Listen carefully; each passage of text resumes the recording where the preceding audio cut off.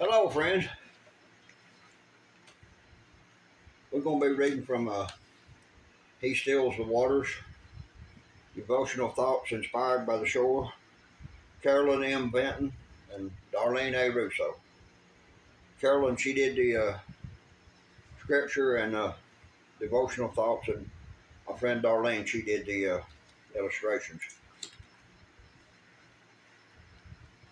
You can get this on Amazon. Swimming Between the Flags. This is number 22. Swimming Between the Flags.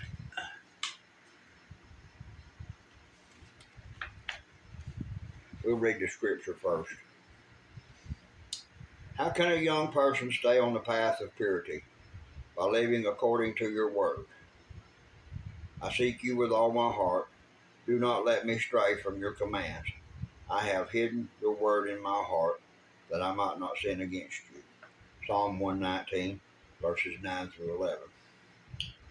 All scripture is God-breathed and is useful for teaching, rebuking, correcting, and training in righteousness, so that the servant of God may be thoroughly equipped for every good work. 2 Timothy chapter 3, verses 16 and 17. Swimming between the flags.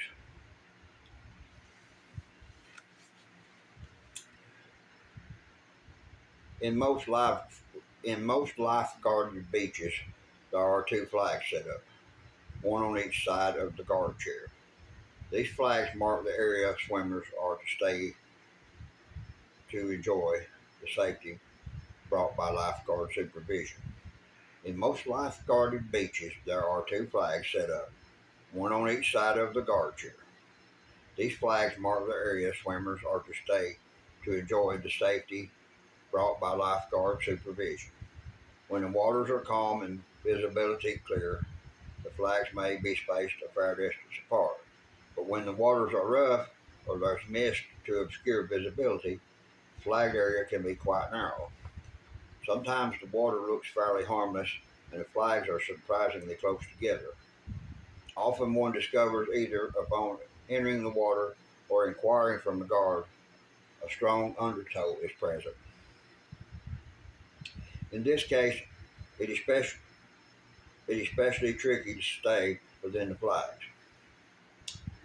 Each time your feet leave the sand, you are moved in a sideways direction, often without any awareness, until you look up and see you have almost passed the flag. Unaware swimmers, often young ones, are sometimes oblivious to the fact they have drifted out of the safe area until they hear the whistle of the watchful lifeguard calling them back.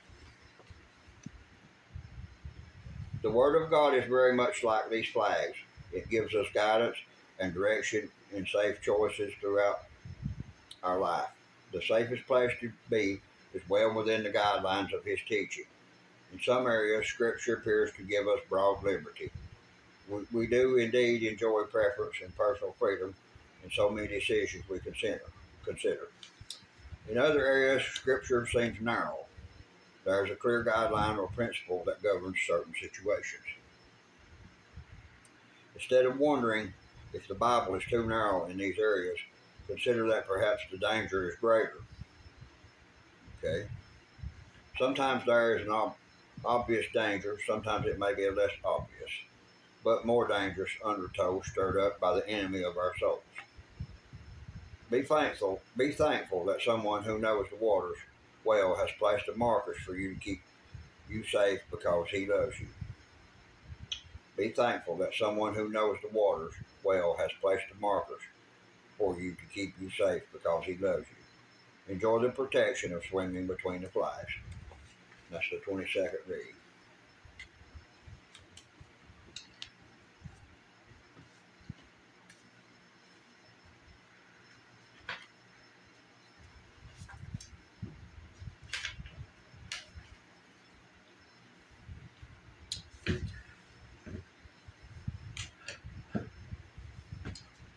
I always got to mark my place.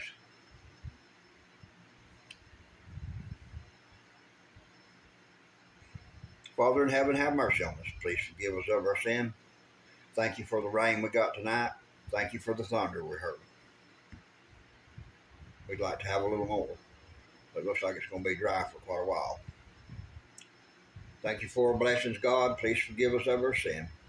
Thank you for your love, care, and protection. Thank you for your mercy and grace. Thank you for forgiveness. Thank you for healing and health. Please bless my friends, my family, our animals. Guard us and protect us. Keep us safe and well. We thank you for our blessings. In Jesus' name we pray. Amen. God bless you, friends. Have a great day.